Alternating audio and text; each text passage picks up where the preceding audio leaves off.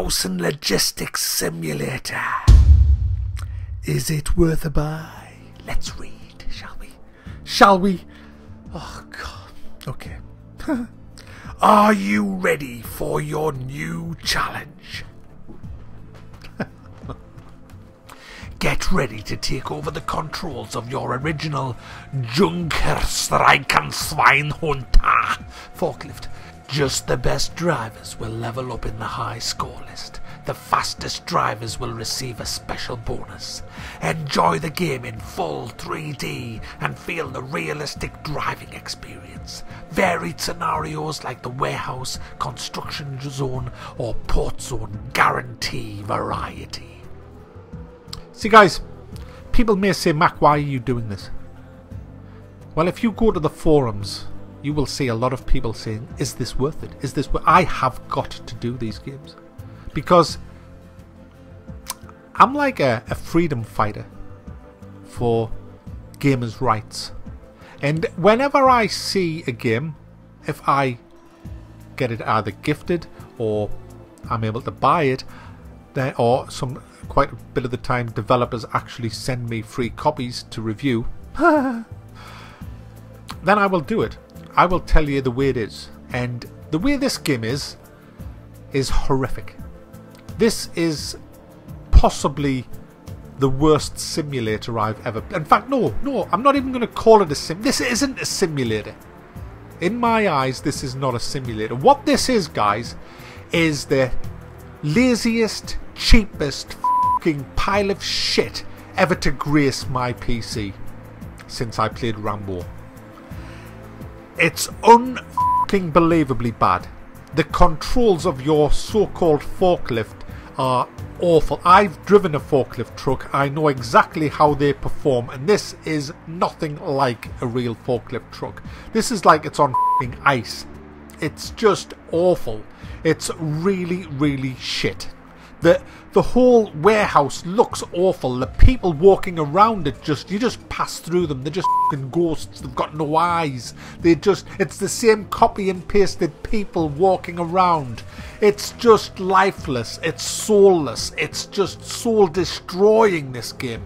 It is mind-numbingly fucking boring to the highest echelon of fucking boredom. It is utter shit. Go over there and pick up a fucking box and take it over to fucking there.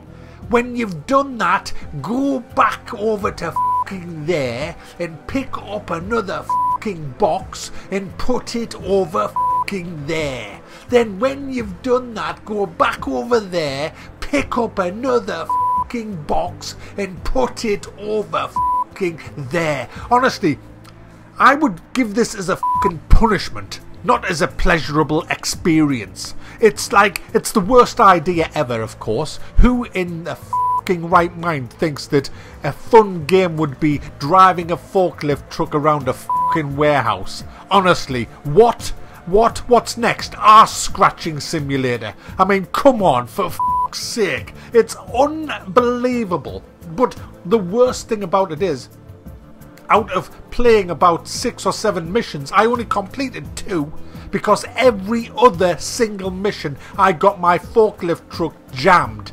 Now, forklift trucks don't fucking jam because they can go sideways, and I was jammed against walls, boxes and everything, and I had to quit the game. It is so badly done, so sloppily done. The graphics are awful, the sound's awful, the missions are fucking awful. But hey guys, it has a zombie mode if you buy the DLC. That's right. Fill the warehouse full of fucking zombies.